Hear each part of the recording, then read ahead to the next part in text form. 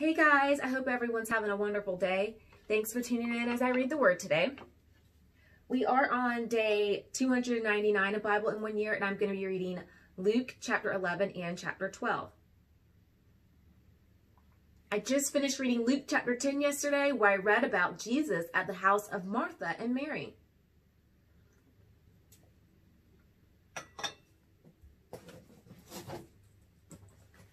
And everyone, please stick around till after the reading. I will have a video for anybody to click on that wants to invite Jesus Christ into their heart as their personal Lord and Savior. And you guys can repeat that prayer after me if you would like to do so. And please, you guys tune into my premieres at 10:15 a.m. Eastern Standard Time. That's 9:15 a.m. Central Standard Time. And just gives us a way to listen to the readings together. All right, let's read from the New King James Version. The Word of God reads, "Now it came to pass as he was praying in a certain place that he ceased. That one of his disciples said to him, 'Lord, teach us to pray, as John also taught his disciples.' So he said to them, 'When you pray, say, Our Father in heaven, hallowed be your name. Your kingdom come. Your will be done on earth as it is in heaven. Give us day by day our daily bread, and forgive us our sins as we also forgive everyone who is indebted to us. And lead us not into temptation, but deliver us from the evil one.'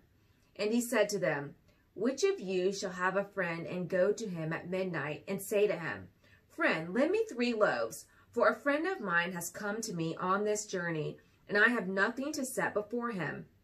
And he will answer from within and say, Do not trouble me. The door is now shut, and my children are with me in bed. I cannot rise and give to you. I say to you, though he will not rise and give to him because he is friend, yet because of his persistence he will rise and give him as many as he needs. So I say to you, ask and it will be given to you. Seek and you will find. Knock and it will be opened to you. For everyone who asks receives, and he who seeks finds, and to him who knocks it will be opened. If a son asks for bread from any father among you, will he give him a stone? Or if he asks for a fish, will he give him a serpent instead of a fish? Or if he asks for an egg, will he offer him a scorpion? If you then, being evil, know how to give good gifts to your children, how much more will your heavenly Father give the Holy Spirit to those who ask him? And he was casting out a demon, and it was mute.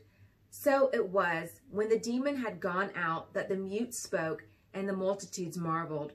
But some of them said, He cast out demons by Beelzebub, the ruler of the demons. Others, testing him, sought from him a sign from heaven. But he, knowing their thoughts, said to them, Every kingdom divided against itself is brought to desolation, and a house divided against a house falls. If Satan also is divided against himself, how will his kingdom stand?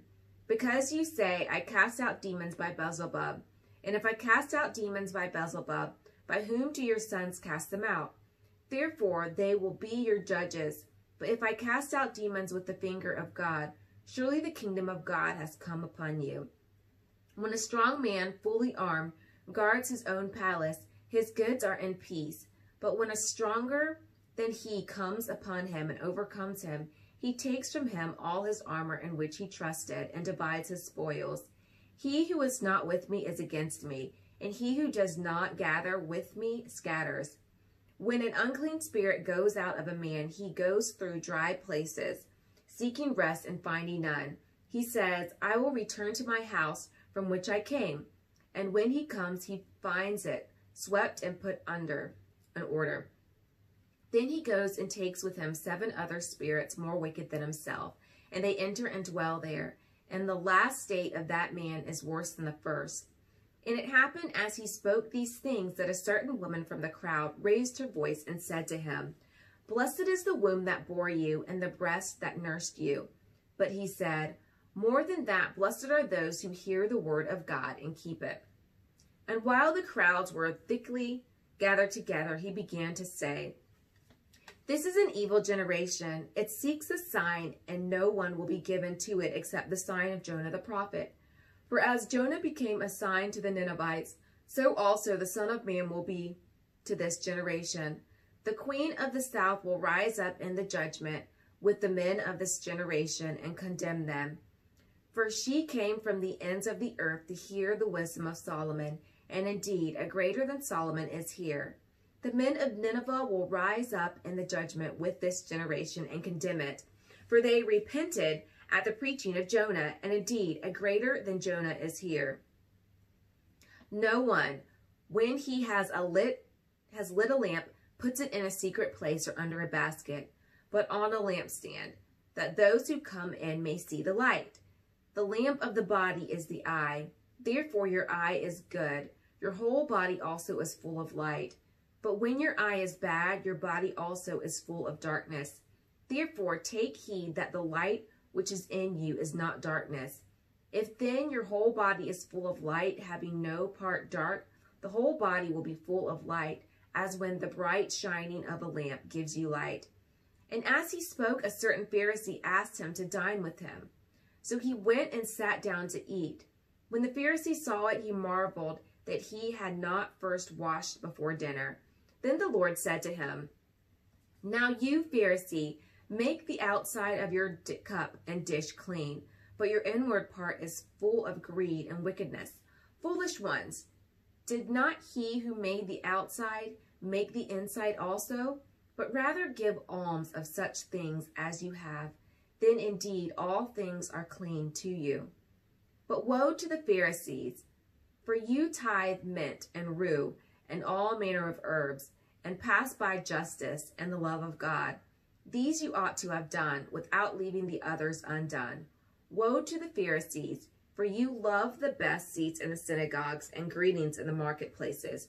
Woe to you, scribes and Pharisees, hypocrites, for you are like graves which are not seen, and the men who walk over them are not aware of them.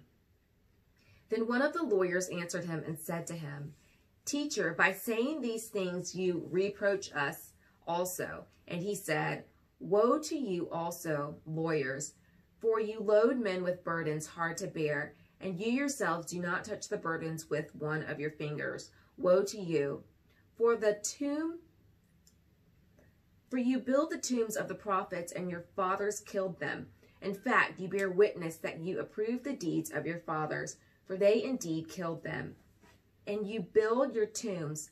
Therefore the wisdom of God also said, I will send them prophets and apostles, and some of them they will kill and persecute, that the blood of all the prophets which was shed from the foundation of the world may be required from this generation. From the blood of Abel to the blood of Zechariah, who perished between the altar and the temple. Yes, I say to you, it shall be required of this generation. Woe to you, lawyers, for you have taken away the key of knowledge. You did not enter in yourselves, and those who were entered in you hindered. And as he said these things to them, the scribes and the Pharisees began to assail him vehemently and to cross-examine him about many things, lying in wait for him and seeking to catch him and something he might say, that they might accuse him. Luke chapter 12, verse 1 through 59. In the meantime, when an innumerable multitude of people had gathered together so that they trampled one another, he began to say to his disciples, First of all, beware of the leaven of the Pharisees, which is hypocrisy. For there is nothing covered that will be revealed, nor hidden that will be known. Therefore, whatever you have spoken in the dark will be heard in the light, and what you have spoken in the ear in inner rooms will be proclaimed on the housetops. And I say to you, my friends, do not be afraid of those who kill the body, and after that have no more that they can do. But I will show you whom you should fear. Fear him who, after he has killed, has power to cast into hell. Yes, I say to you, fear him. Are not 5 sparrows sold for 2 copper coins, and not one of them is forgotten before God? But the very hairs of your head are all numbered. Do not fear, therefore, you are of more value than many sparrows. Also, I say to you, Whoever confesses me before men, him the Son of God also will confess before the angels of God. But he who denies me before men will be denied before the angels of God. And anyone who speaks a word against the Son of Man, it will be forgiven him. But to him who blasphemes against the Holy Spirit, it will not be forgiven. Now when they bring you to the synagogues and magistrates and authorities, do not worry about how or what you should answer or what you should say, for the Holy Spirit will teach you in that very hour what you ought to say. Then one from the crowd said to him, Teacher, tell my brother to divide the inheritance with me. But he said to them, Man, who made me a judge or an arbitrator over you? And he said to them, Take heed and beware of covetousness, for one's life does not consist in the abundance of things he possesses. Then he spoke a parable to them, saying, The ground of a certain rich man yielded plentifully. And he thought within himself, saying, What shall I do, since I have no room to store my crops? So he said, I will do this. I will put down my barns and build greater, and there I will store all my crops and my goods. And I will say to my soul, Soul, you have many goods laid up for many years. Take your ease, eat, drink, and be merry. But God said to him, Fool, this night your soul will be required of you. Then those will those things be which you have provided. So is he who lays up treasure for himself and is not rich toward God. Then he said to his disciples, Therefore I say to you, do not worry about your life, what you will eat, nor about the body, what you will put on. Life is more than food, and the body is more than clothing. Consider the ravens, for they neither sow nor reap, which have neither storehouse nor barn, and God feeds them. Of how much more value are you than the birds? And which of you, by worrying, can add 1 cubit to his stature? If you then are not able to do the least, why are you anxious for the rest? Consider the lilies, how they grow. They neither toil nor spin. And yet I say to you, even Solomon in all his glory was not arrayed like one of these. If then God so clothes the grass, which today is in the field and tomorrow is thrown into the oven, how much more will he clothe you? O you of little faith, do not seek what you should eat or what you should drink, nor have any anxious mind. For all these things the nations of the world seek after, and your Father knows that you need these things. But seek the kingdom of God, and all these things shall be added to you. Do not fear, little flock, for it is your Father's good pleasure to give you the kingdom. Sell what you have and give alms. Provide yourselves money bags which do not grow old, a treasure in the heavens that does not fail. There no thief approaches, nor moth destroys. For where your treasure is, your heart will be also. Let your waist be girded and your lamps burning, and you yourselves be like men who wait for their master, when he will return from the wedding, that when he comes and knocks, they may open to him immediately. Blessed are those servants whom the master, when he comes, will find watching.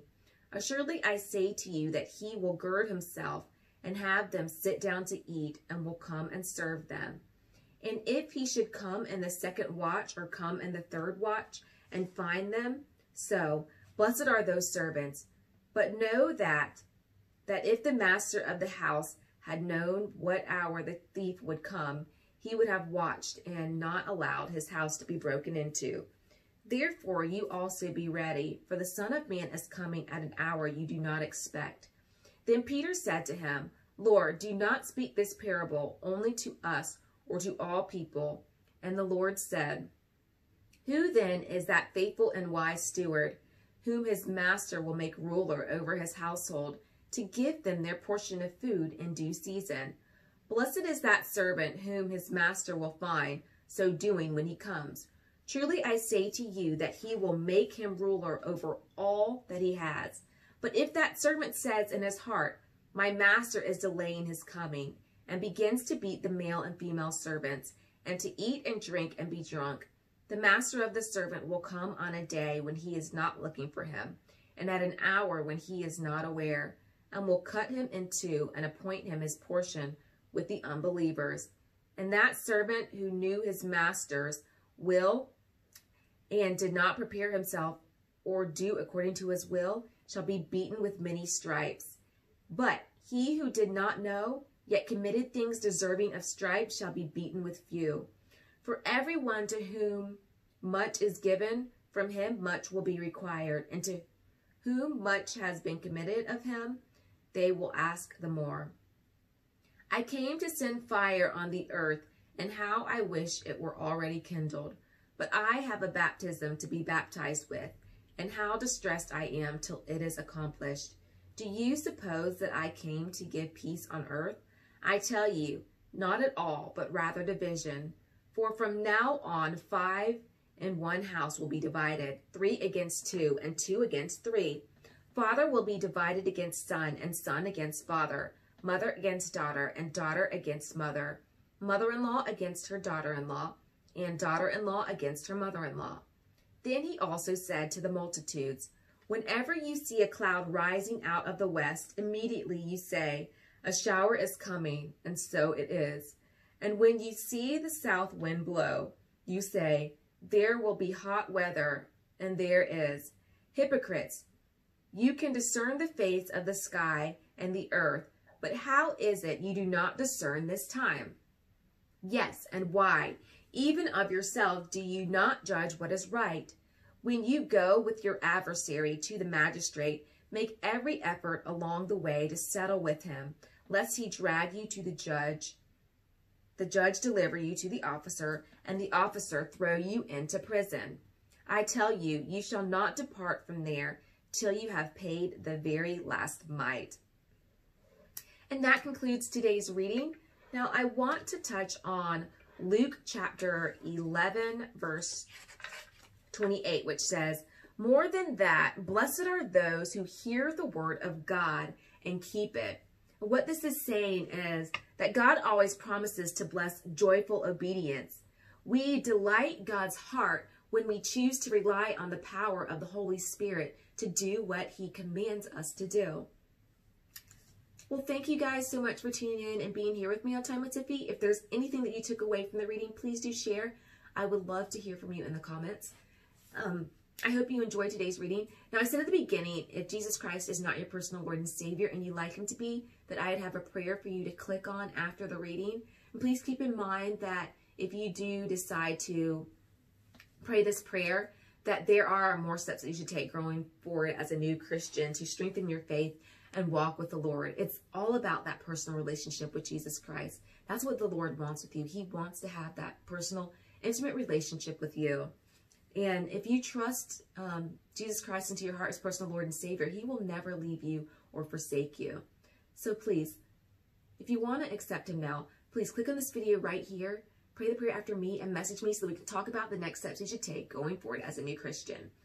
And please, join me again on my channel tomorrow. And remember to hit that notification bell, comment, like, and subscribe to Time with Tiffy, where we enjoy reading books of the Bible, doing Bible in 1 year. You will have a blessed day, my brothers and sisters in Christ. Until next time.